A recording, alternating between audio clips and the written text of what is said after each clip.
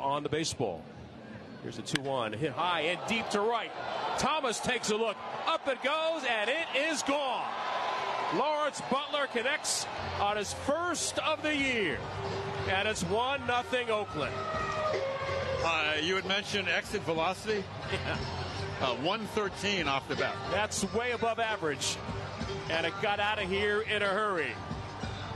And maybe just that little bit of familiarity standing in the box for Butler, seeing Irvin again might have helped, because boy did he tag that pitch.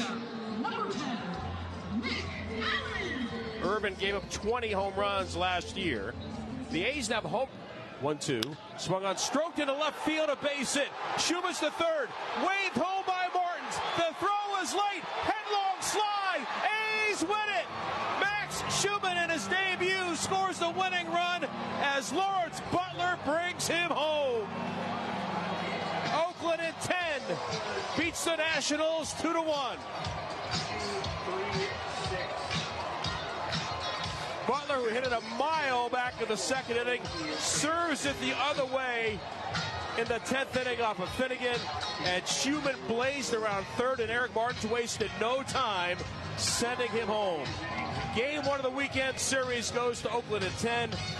Here it is. Fastball working its way away. Butler stays on it, keeps the head down, trusts the hands. Shot to left. And how about you, Shu? Come on down.